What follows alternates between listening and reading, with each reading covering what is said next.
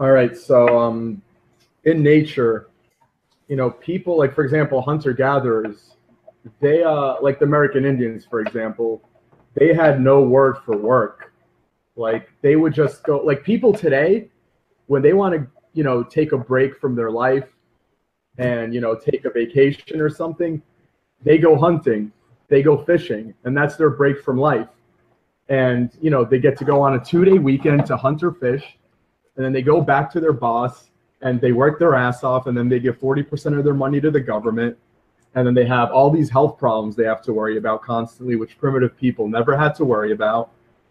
And, they end up living, a horrible life. People are not happy at all.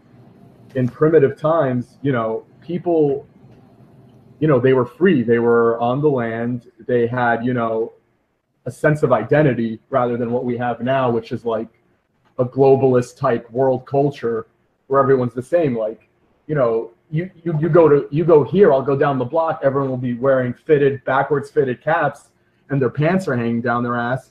And you go to Africa or Japan and you'll see the same thing.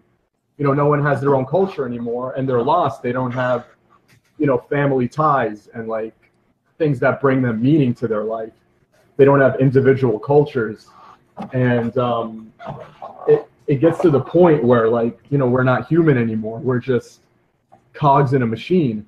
And in primitive society, we did have to worry about things like, maybe a bear is gonna, come and eat our baby while we're sleeping and things like that. But it's like this goes beyond just logic for me. It's like when I'm out in nature with, away from everything, when I don't see, there's no helicopter hovering above me, there's no cars going by, and I have my feet on the grass and the animals are all around me and I'm breathing fresh air, like it's like immediate peace.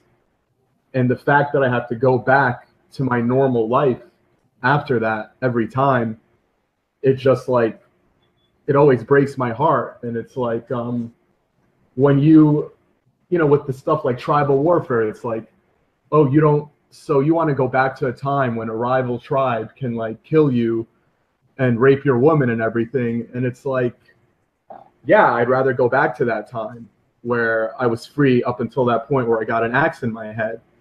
And, I had to fight and stuff, because even like fighting, people are against it, but it's like, animals do it. Like rams, they beat the shit out of each other. Wolves beat the shit out of each other. Like this is just nature, like just people, like just animals just being what they are. And I think it's so beautiful, even the bloody and gory parts. And it's like people, they say like fighting's bad and all this stuff. It's like, I've never attacked anyone in my life. I've never been in a fight outside of self-defense. But it's like every time I've been in a fight, it's like the most alive I've ever felt. Like, especially if you win, it's like there's no better feeling than like someone attacking you and they just end up a bloody pulp on the ground. Like, this is better than any feeling I could get in this society. So I'm like, it's all good to me.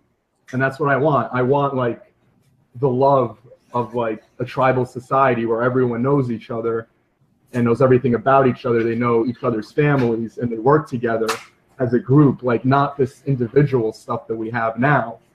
Like I don't like the individualism. Like right now I'm individualistic because I don't fit in a society, but I'd like to be, in like a primitive state, which, probably will never happen. But, I see how these people live. Like even today, there's primitive people and there's documentaries about them. And it's like, I'm so jealous of them. I wish I had what they have.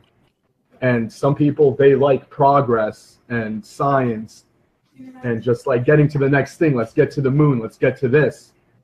But to me, it just like destroys my soul.